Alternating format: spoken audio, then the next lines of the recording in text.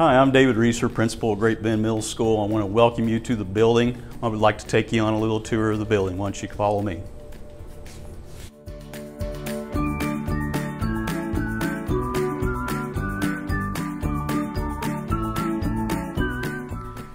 Yeah, we're going to just cover some of the things that would be covered in the bond issue. We're not going to be able to do everything at this time, but we're going to start with just a few of the real big issues, and one of the main ones is safety and security. One of the things is about having a safe and secure entrance to the building. Right now, if you look over here, you can see where we have a bunch of glass doors, and when we allow somebody into the building, they have to buzz in currently, and then we let them come in. But the problem is once they come into the building, they have access to go anywhere they want to without stopping at the office first, because the office is in that direction. And we have had instances where people will head down and go into the hallways without checking into the office first.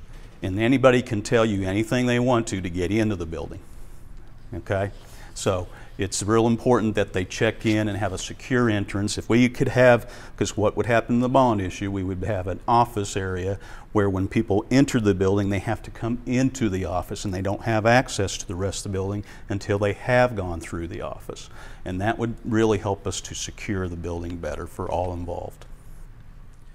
One of the items that is proposed in the bond issue is going to be about expanding and making a bigger cafeteria. Right now we are in the area that is the current cafeteria for Great Bend Middle School.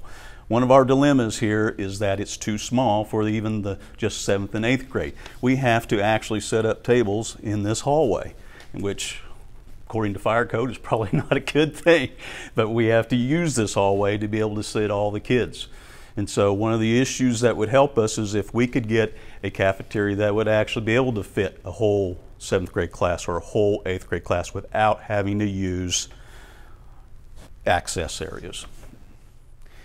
An additional item is if 6th graders are moved up to Great Bend Middle School, one of the issues that's going to cause us is to have a big enough area to be able to stagger our lunches. You'll just have to stagger it in order to be able to serve the kids in a reasonable amount of time. And so the current situation here in the space that we have, it would not allow us to be able to do that.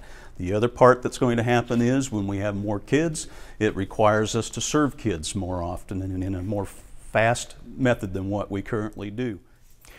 Okay, we are now in what is the current orchestra room at Great Bend Middle School. In this space, we're getting over 50 kids that are in orchestra at a time, which is a great problem to have. The dilemma is it just gets too crowded in here. There's just not enough, it's not a big enough room to be able to have 50 students in here or more. Because when you're playing an orchestra instrument, you've got to have some space to be able to play the instrument. So that's one of the problems that we're running into. The other thing is its location. We just don't have another place to put it.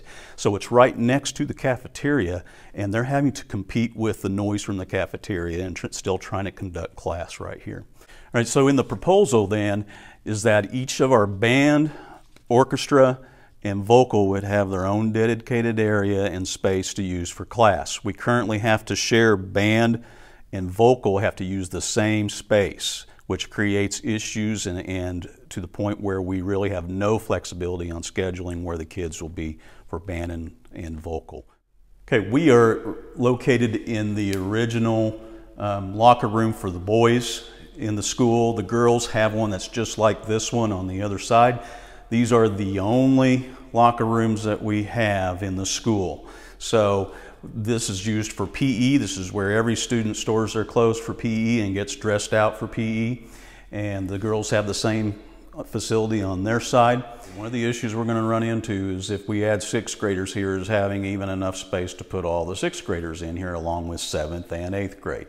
One of the things is if 6th graders are brought up to the middle school, they're going to have PE on a regular basis instead of their current situation where they don't have it every day or every other day like we do here at the middle school. So it's an option for the kids when they're 6th graders to come up here and just to have some physical activity and gives them a break from a regular classroom.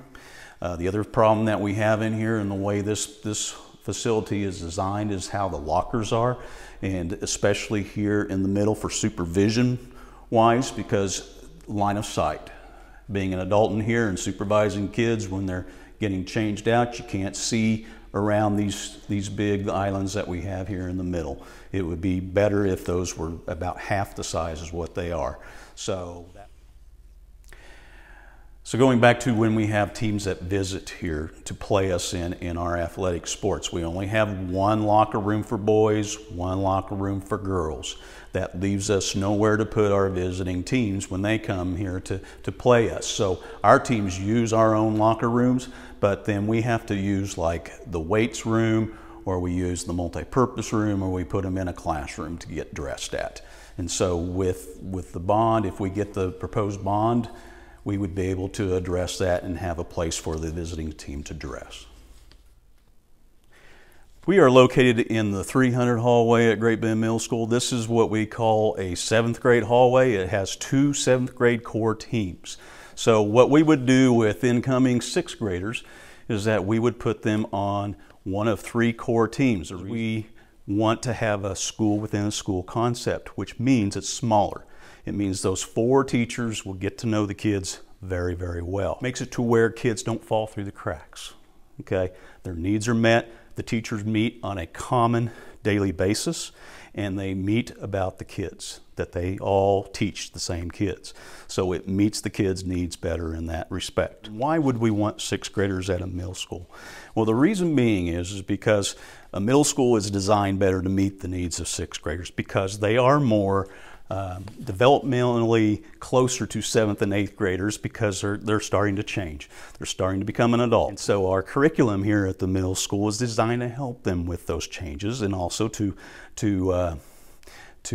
adjust to becoming an adult, and plus to support them in that. That's why we have an advisory time here that helps the kids to have an adult in the building that only has around 12 kids assigned to them, and they get to know those kids very, very well, and they meet with them every single day. And we start off our day that way so that the kids have an adult that touches base with them in the morning, and then that helps them to get their day started on a positive note, and they make it through the day, and then they get to see that teacher again at the next day at the beginning of the day for the same reason. That person's going to keep track of their grades. They're going to always have conversations with them about how school is going.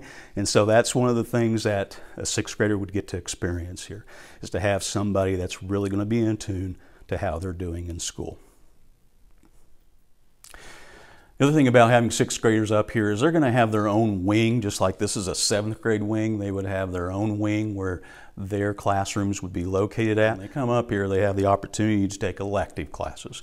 So they would have the options of taking like art, taking skills for living, which is one of those classes that we use to help kids that are adolescents, to help them with the changes in their life that's going on.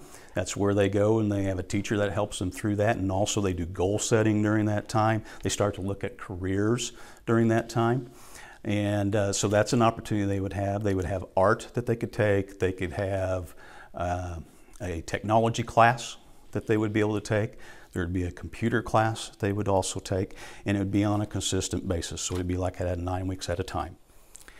The other reason why that 6th graders would fit really well at the middle school level is that the state standards are written 6th through 8th grade. So if we could have them here in this building, we could have more of a aligned curriculum for them.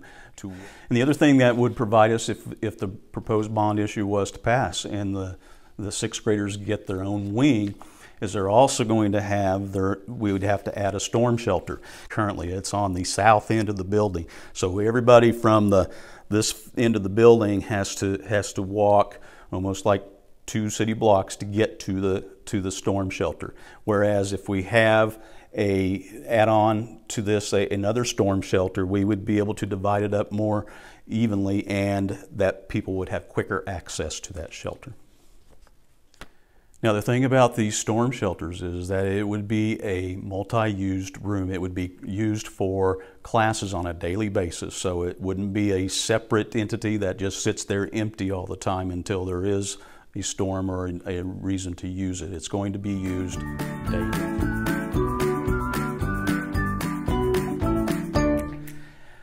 The other issue that the proposed bond issue would address is, of course, another piece of the safety issue is the intruder hardware. And if you look down this hallway, you can see it's a lengthy hallway, and what happens if we do a lockdown? The teachers have to, the only way they can lock their door is they have to open their door, lock it on the outside, and then shut the door. Well, I think we're all pretty aware that's not a safe way to address when you have an intruder.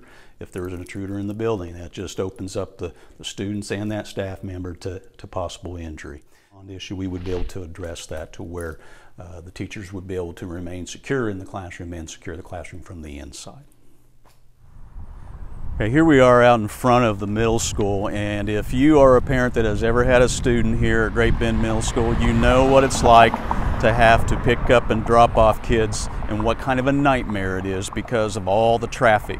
Last year we had 8 incidences of kids almost getting hit by passing vehicles, and it's just because of line of sight, not being able to see when kids are crossing. And then the year before that, we actually had a kid on the corner over here get hit by a vehicle. So those are the things that we would like to be able to address if the proposed bond issue is passed, is to have an off-street pickup and drop-off zone. So that would help with those safety issues and not be worrying about other traffic coming through and accidentally hitting a kid that's coming out into the crossing lanes.